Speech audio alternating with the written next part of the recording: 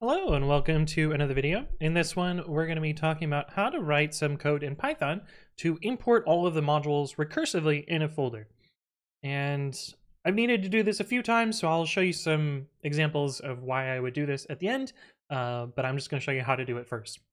All right, so for this, we are going to set up a package, and we're using the word package here to mean a folder containing an init.py. The word package is super overloaded, so it means a whole bunch of things, but we are going to make just a package directory. We're going to put some modules in it. The init.py is actually important, and I will show you why later. a.py, b.py. And just to demonstrate the recursive part of this, we're going to also make a subdirectory. I don't know why I jumped a, b, d, but whatever. touch package /d/ init.py f.py. Skipped e as well. Oh well. So you can see we now have a package of, or a tree of Python files here, and maybe one of our tasks requires that we need to import all of these and execute them. Fortunately, there is this module built into Python called packageUtil, and it has two functions which are useful for doing this. One of these is walk packages, and the other is iter modules. So the main difference between the two is iter modules will not recurse. So generally you want to use walk packages unless you have some other special use case. So almost always you want to use walk packages. And the two arguments to this are a little bit confusing. So I'm going to, or I guess the three arguments. So I'm going to go over these arguments and show you basically what you want to do always. I don't know why you would ever use it in any other way. I don't know why the API is, in my opinion, kind of bad. All right, so let's talk about the first argument. The first argument is path. Now, you might think that this is an on-disk path, and unfortunately, it is not. Usually, what you put into this is the double under path attribute. And if we, let's actually just make a little Python file, and we are going to import package. This is the one that we want to import all of the stuff under it. And just to get started, I'm going to print package.path. Now, by name, you would probably expect this to be a string, but it is not. It is a list of strings, and I don't particularly understand the nuances of it. I believe it's to support multiple different locations for subsource and namespace packages, but I'm not really sure about that. But anyway, we take this double under path, and we are going to use packageUtil, and that is the standard library module, and it is going to yield out these module info objects. Where does it say that? Module info objects. So I'm going to show you just by passing the path argument. It's not going to do what we want. Mod info in packageutil.walk packages. Walk packages, or is it walk modules? Walk packages. Okay, cool. Package.path as the first argument. I should probably work on the other screen so that you can see what I'm doing. And if we run this, we need to print the mod info. First, I'm going to do the tree of modules just to remind us. And if we run this, you'll see that we only got, we'll run it once more so you get this. You'll see that we only got 3 modules here, despite, it missed this f.py here. It only got us A, B, and D. And these modules have the wrong name. This is actually supposed to be package.a because it's a submodule of this. So the name's wrong, and it stopped recursing. And that's because we didn't specify the prefix argument. You always need to specify the prefix argument for this. Otherwise, it's going to stop at package boundaries because it can't import a module named D. That module doesn't exist. It's package.d. So what you need to do is you always want to specify the prefix argument here, and you almost always specify it like this, package.name with a dot after it. That's just how you have to use this function. I think it's really annoying, but that's just how it works. So if we run this now, you can see that we now get d.f out, as well as it recurses, and these have the proper module name now.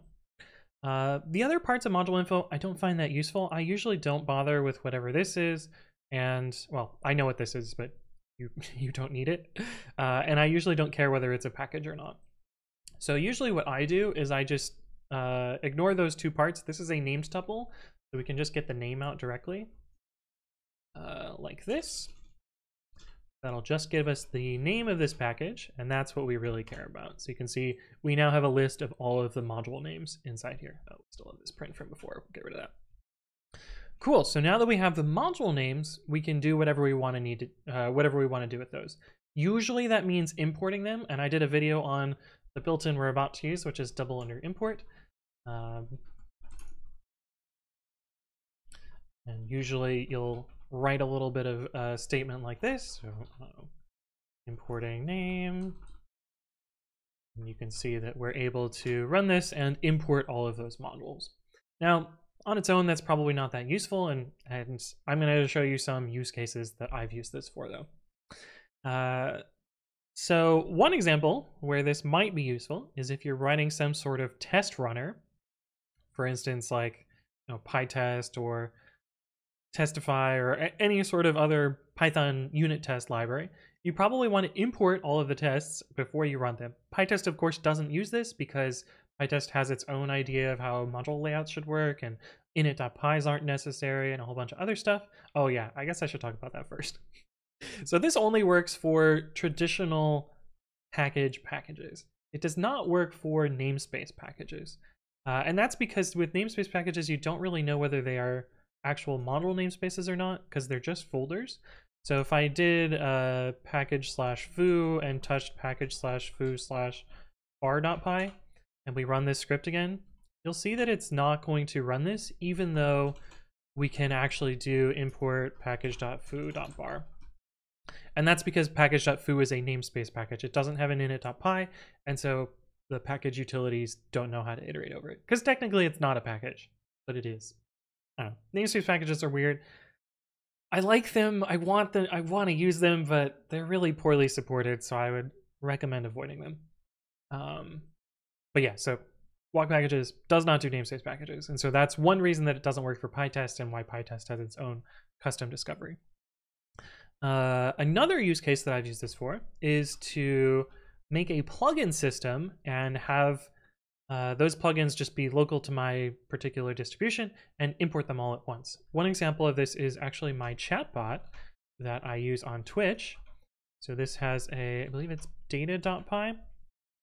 So this has a bunch of data objects and a decorator to register them. And so I use this for callbacks for chat messages, commands, and that sort of thing. And then I use this little helper here to trigger all of the imports of all of the packages. And you can see this is almost exactly the same code as we saw before. There's a type error, or a type ignore, because MyPy doesn't yet understand the double under path attribute, but that's fine. And I specify all my plugins inside of this plugin directory here. So these all just kind of live on their own. They're registered magically through these command decorators and get discovered that way. PyUpgrade, a tool that I wrote, actually works very similarly. So if we look at PyUpgrade/data, you'll see that there is a register decorator, and eventually we do that same plugin import. This is actually, I believe, identical code to what my bot does. And then PyUpgrade has a series of plugins that live in here, and so they register themselves using these. Yeah, so you can see that there's like a register decorator which allows you to write plugins. And imports are side effects, so this module doesn't do anything on its own until it gets imported. But that's another use case that I've used for this bit of code. Anyway, hopefully you found this useful. If there are additional things you would like me to explain, leave a comment below or reach out to me on the various platforms. But thank you all for watching, and I will see you in the next one.